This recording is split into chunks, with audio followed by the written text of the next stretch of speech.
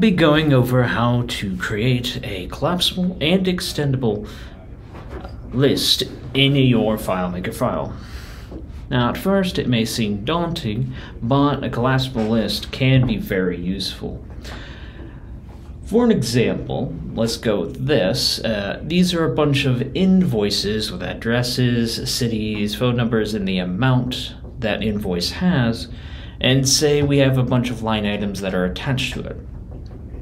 Usually you would have a list of all the invoices, and then it would require your user to select that invoice, go to the invoice itself, and then see the actual line item on the invoice. However, with a collapsible list, that is no longer required. With a collapsible list, let's say with this first one, selecting this down arrow, will show all of the line items that are attached to that individual invoice.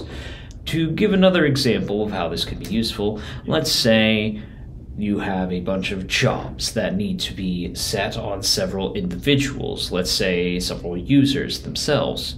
So there's a bunch of users attached to the job itself, and the staff need to see how many users are there and how many still need to be filled in, and what data they have on the people who assigned to those jobs. So usually that staff would have to go into those individual job and then see how many people there are and getting the data that way. But if your staff has 20 or so jobs to look through, a collapsible list can save them time and money without having to switch back and forth to check how many are in each one. It allows for the jobs, let's say we have the one here, so we could see the first one, and then we'd be able to see the second one and all the individual employees that would be attached to it, and you can see both of them at the same time. That way your staff saves time. Now, before we get into it, the list is made by using a web viewer, which takes web content and displays it onto a FileMaker file. Sounds complicated. It's not really. Using HTML, CSS, and JavaScript, which I will show you here in the setup. These three text fields are what you're going to need to make a collapsible list that looks similar to this. Now, the CSS essentially sets up how it looks, how the styling is, and the JavaScript is what connects the FileMaker file, HTML, to the actual web content. So essentially the web viewer grabs the data, it inserts the FileMaker data that you have, what your jobs and your employees, or in this case, your invoices and invoice line items, puts them in the HTML, and then puts it off on the web, and then it comes back to display it on the FileMaker file. Now, you're asking, that's all well and good, but how do I actually set one up? Essentially, with a FileMaker file, allow me to show you exactly how it's done by setting an HTML up as a custom function, a construct. So here, the actual HTML is constructing and using the JavaScript in the actual HTML to actually trigger correctly with the data in the FileMaker file, and the CSS showing the styling of that individual list of lists.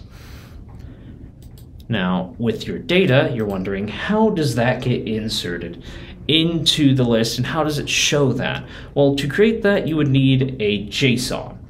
Essentially, here you can see that there is a JSON on the right side, which has the data of the left side. Essentially, the left side being the invoice information, and then down below all the line items that are attached to that invoice. Now, let me create a new one. So let's say we have address here and there. Here and there. And let's say we are here currently as the city phone number. Let's put a dummy phone number right there. We have the date being, let's say, 6/8/2000, and the amount of the invoice being 500. So as you can see on the right side, as I put in the data, the JSON fills in with the information as an array. But as you can see, the line items are empty. So let's add a few line items to show you how it works. Let's see, general fee. Let's have that be a general one as the description. Let's have there only be 2 of them and maybe make the price about $90 a pop. So as you can also see, the line items themselves, as this calculation checks every single time a new line item is created, it is added on to the array of arrays. Essentially, the JSON having the initial information of the invoice or the main record that will be shown, and then having another array on it that will have all of the data related to it, such as these line items. Let's add a few more, shall we? Let's say teach. Let's call this one teach. Let's say teaching.